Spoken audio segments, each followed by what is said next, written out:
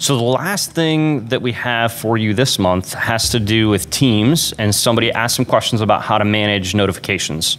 Specifically notifications about Teams chats or channel messages is really what they were asking about. But I'm going to go in a little bit of detail about just notifications in general to give some ideas about how this works.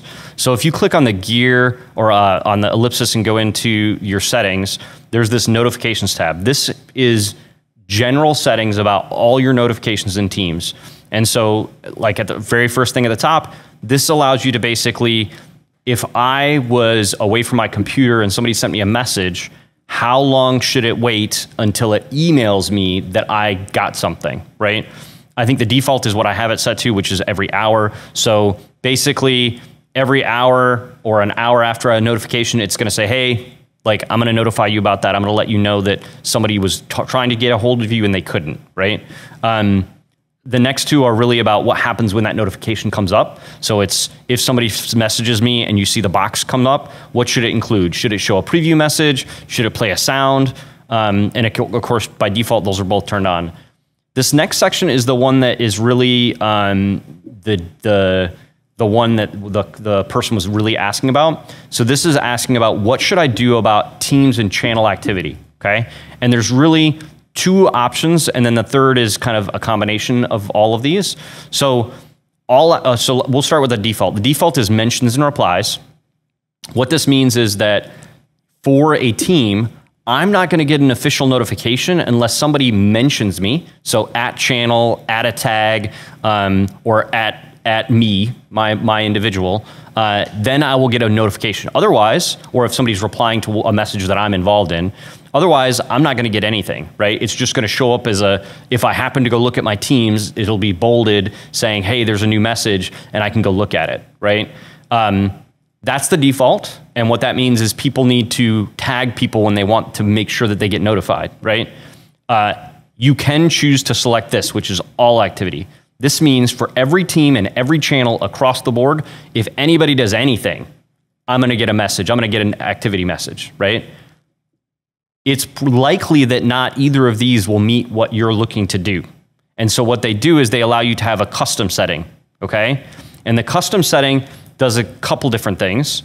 So it allows you to set these things based on what mentions, team mentions, like you can do all of these different options. So that's one thing that you can do. It also allows you to show, hey, if I have a pinned channel, what should I do for that? So it allows you to say, hey, I pinned this, so I want to know about those pinned channels. In addition to this setting, which is all related to, that would apply to all channels and all teams, you also have the option to go into a particular channel and set the channel notifications for that particular channel.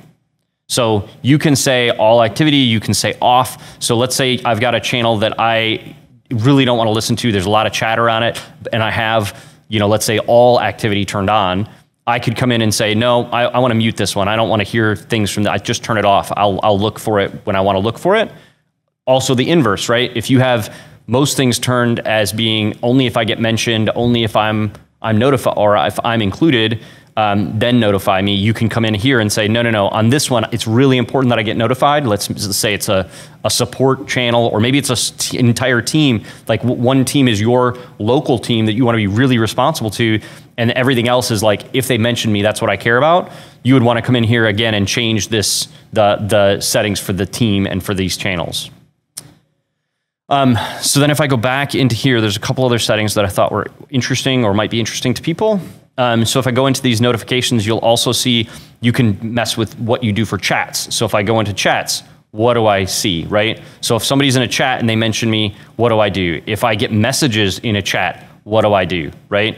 So, and then the same kind of things with meetings. So meetings is an interesting one because meetings, when you look at this is about, it wasn't always this way. It was probably, I don't know, 6 months ago they changed this. But if I'm in a meeting and somebody's chatting, I don't want to necessarily, let's say I was in a meeting and I left. I don't want to get notified about those things all the time because I'm not in the meeting anymore. I had to leave, right? And so what this does is it allows you to say, mute that meeting, all meetings, until I join or send a message. As soon as I join or send a message, now I'm going to get notified. And you can also force it to be always muted or always unmuted for meetings. But it gives you a little more flexibility because they are treated just like chats. So if you were getting messages, notifications for chat, you would also get them for meetings that you maybe you didn't even join. Last two things, people. This allows you to, like, let's say that you want to keep track of someone, like you want to know when they come back online for some reason. You can add people to this list either through here, or you can actually on a person say, hey, I want to watch them. But this allows you to get notified when they come back online, so you could ask them a question, let's say, if you were looking for them. It's a micromanager's dream. I used it, so I've used it, and it's not a micromanager dream situation. It's the person doesn't watch necessarily their messages all the time because they don't have the notifications turned on. And so I was watching for when they got back online. So that's how I've used it. Spoken like a true micromanager. Yep.